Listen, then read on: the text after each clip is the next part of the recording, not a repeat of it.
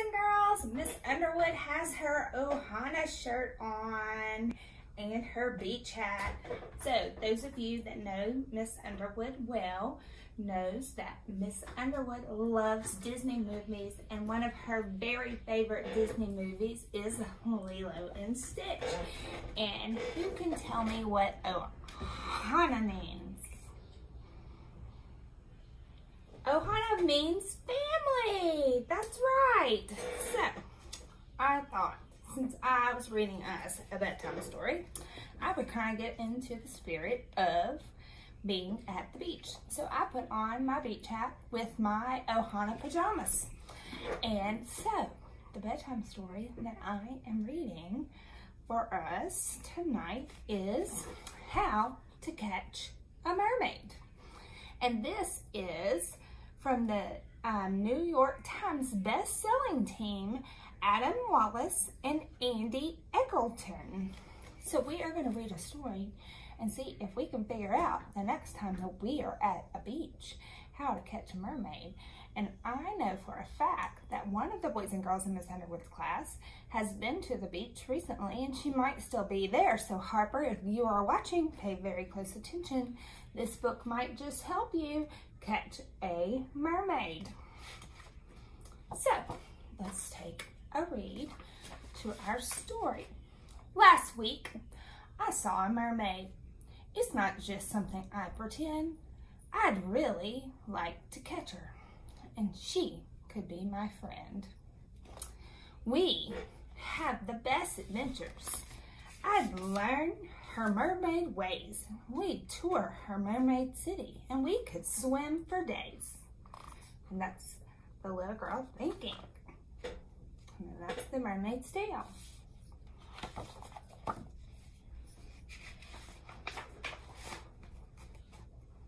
Hey, you two, come follow me. I need you to be on my team. The water's where we need to plan our mermaid catching scheme. So she calls and gets together a team. Now, think. Do you hear any rhyming words in this book? But how to catch a mermaid? You don't learn this in school. We'll need to build a gentle trap to start near the tide pool. That sounds like a pretty good idea to me. First, I'll have this jewelry box.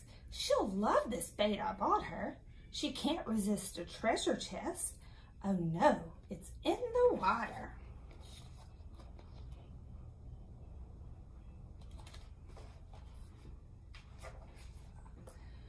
Well, mermaids love bright, shiny things. A crown will catch her eye. We'll lure her in with this new trap, and then our net will fly. Keep hearing at the end of the sound, at the end of the words, when it sounds alike, that's where we hear the rhyming words. So keep listening for those sounds at the end to see how many you can hear. Her seaweed lasso snatched the crown. We need a different plan. Let's put a sparkling necklace down inside a giant clam. That mermaid sure is smart. She's kind of hard to catch, kind of like that leprechaun was. She switched the necklace with a rock to stop the clam from snapping. Now she has another prize. We'll need some better trapping.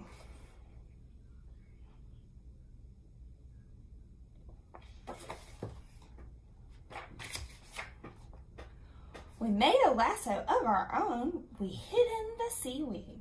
She swam so fast for us to catch. Oh, when will we succeed? And look, they hid, and look, they've got all these treasures hidden. She's so fast at swimming. Now let's try to switch it up and play some funky beats. Maybe we'll draw her in. Oh no, there's sharks. Retreat. I'd do more than retreat. Miss Underwood would be running on water if there were sharks in the water.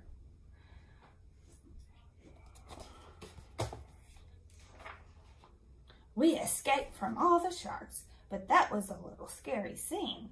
But now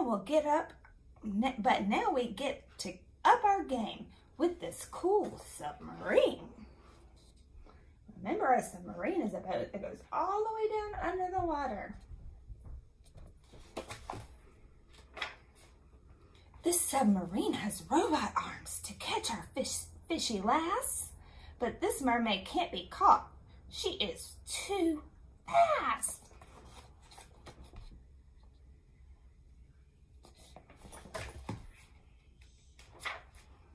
It's time to pull out all the stops, but we have to be quite sneaky. But she heard our trap from far away. What? That treasure chest was creaky. Creak. That's what it says. That old wooden treasure chest is like creaking open. Look at him. Look at her. She's far away. She can hear it. Oh no, look out. The sharks are back. We're doomed. What can we do? We used up all our traps and bait. Without some help, we're through. Who do you think's going to help her?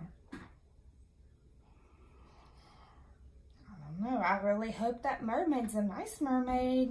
I really hope she comes and helps them. Our mermaid comes to save the day. She made a trap to save us. She scares the sharks and scoops us up. She really is courageous. Look at that mermaid. She saved the day.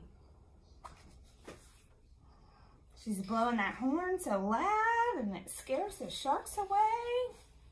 Hooray, we're safe and back on land. 3 cheers for our mermaid. Say hip hip hooray. Hip hip hooray. Hip hip hooray. We'll miss her smart and clever tricks. We wish she could have stayed. They're waving goodbye to her. And that is the end. So, the mermaid didn't get caught in this book, but she ended up saving them from those scary sharks. Now, I can tell you, if I was swimming in water and there was sharks, Miss Underwood would not be in that water anymore. But I felt like we needed a little vacation today. And you know, we talk a lot about family on these videos, and that family doesn't always mean blood. But you are part of my family if you are watching these videos, because Miss Underwood chooses you to be a part of her family. And I really hope that you are staying safe and that you are following the rules of washing your hands and brushing your teeth, taking a bath. And now, since this is our evening story, it's time for us to get to bed. But tonight, I wish you mermaid dreams, and maybe the little boys some pirate dreams, and treasures in your sleep. But before you go, I want to tell you that I love you from the tops of your heads to the bottom of your feet. And I can't wait until I see you tomorrow, right here, same time, same place. And boys and girls, make sure that you are growing your brain every day. You can do I Ready, you can do Zern, and you can read, read, read. You also can write and draw. And those are ways that you can grow your brain without having to be in school. And that will make you super duper smart. And I can't wait to see how much smarter you are than when we last saw each other in person. So I'm going to give you a virtual hug for the evening. Give you a kiss. Good night. And I look forward to seeing you tomorrow. Good night. And I'm going to dream that I am laying on the beach tonight. See you later.